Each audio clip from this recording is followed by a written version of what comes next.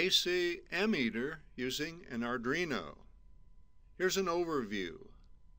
We're going to measure 0 to 2.4 amps AC at 60 Hertz using a split core transformer which produces less than 0.5 volts AC peak to peak, going to a signal conditioning circuit that produces less than 5 volts DC that goes to the analog input of an Arduino, which calculates the AC load current and then printed on the computer. There's the Arduino and the signal conditioning circuit, the power supply for the signal conditioning circuit. The load is 300 watt, 120 volt bulb. The variac produces current to the load. There are meters measuring current and voltage.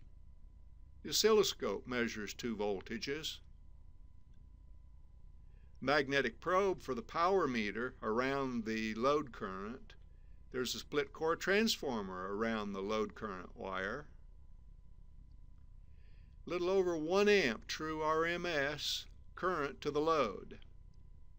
0.95 amps RMS load current from the magnetic probe, and 0.95 volts DC from the signal conditioning circuit. 0.948 volts DC from the signal conditioning circuit on the oscilloscope. Also 60 Hertz signal from the split core transformer.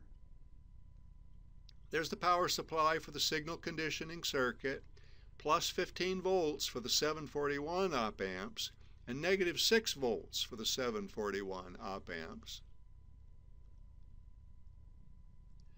There's the Arduino. The signal conditioning circuit has two 741 op amps, 2 diodes, 6 resistors, 1 capacitor. This signal conditioning circuit was posted online. This is the actual signal conditioning circuit that was used. The Arduino program is measuring 1.01 amps AC to the load. Also showed excellent agreement up to 2.4 amps. There's the analog input value converted to volts. There's the formula that converts volts to load amps, which is then printed to the computer serial port. This formula that converts volts to load amps was experimentally determined. Experimental DC volts corresponding to the AC amps produce the linear least squares best fit using Excel.